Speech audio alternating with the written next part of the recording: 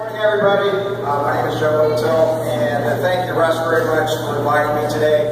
I am no longer a Democrat, but he did say this is for progressive, so I guess you can consider me a progressive as well. As many of you know, I've run for public office in the past. Actually, 20 years ago, this year was my first time I ran for city council in this very same race for the unexpired term. And I did very well, actually. I had about 11,000 votes and only raised $4,000. Maybe a little bit of an infamous race for some of you, but regardless, I've always been an advocate for fairness and equality in this community, and I will continue to do so.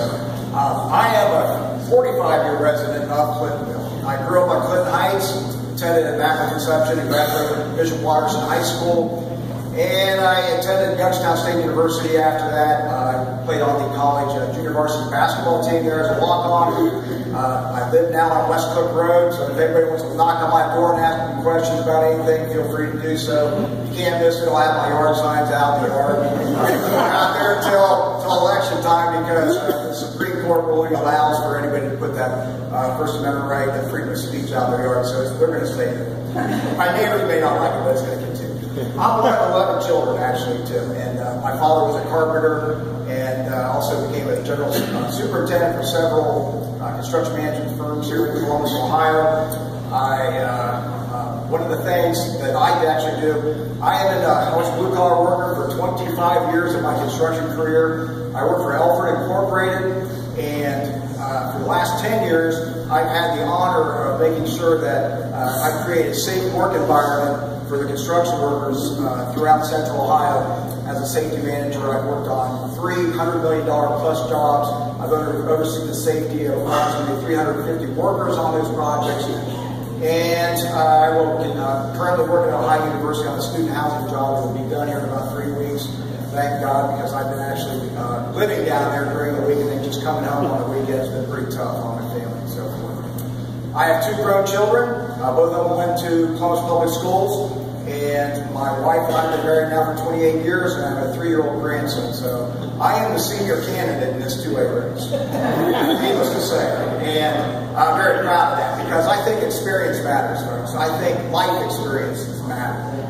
What I've been through raising my children and so forth, the times of issues that have occurred throughout my lifetime, I think it's very important for somebody, especially with the current events that are taking place in our country right now, in terms of poverty and income inequality, police issues and such. I think it's very important that we have people with life experiences. So it's one of the reasons I'm running. Some of the issues, I hope you look at my literature, but I have been a proponent of trying to get City Council and the City Charter Review Commission to enact a minimum wage established for the citizens of Columbus just over a year ago for $10 an hour. I am currently now considering $11 an hour. It's been 14 months, so you get a dollar pay raise already. So seriously though, we have 170,000 people in this city who are considered persons of poverty. That's 1 out of 5 people. And throughout the state government, Democrats in the state legislature, Congress, everybody supports the minimum wage increase. And we can do it here in Columbus, just as about 20 other cities throughout the country have done so. And it's kind of upsetting to me that we have 7 Democrats on council who do not support this and they could have put this on the charter in order for us to vote on this, let the people decide, or it can be legislated. So that's a really big issue of mine, to help eliminate poverty, help people to have an opportunity to better themselves, pay for bills and such. I'm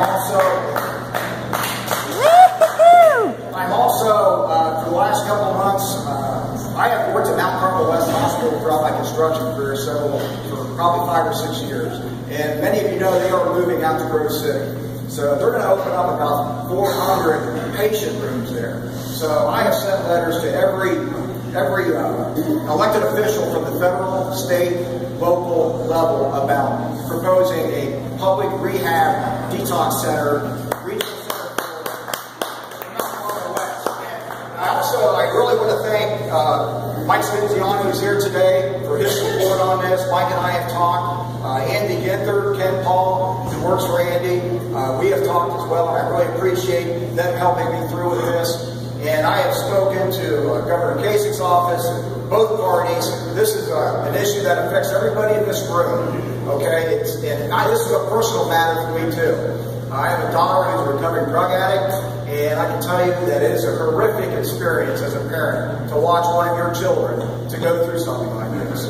And there is a lack of mental health facilities in this city and drug rehab facilities. So, I hope I can get this for folks. I see Russell coming up here. It's almost like he's holding a card. So, but I got a lot more to talk about. I hope you take a look at my literature, and I'd be more than happy to talk about some things. I got some great ideas in terms of tax abatements, creating jobs, affordable housing, you name it. Please ask your questions to me, and I'd be more than happy to fill you in. Thanks. Thanks, Joe. Thank you.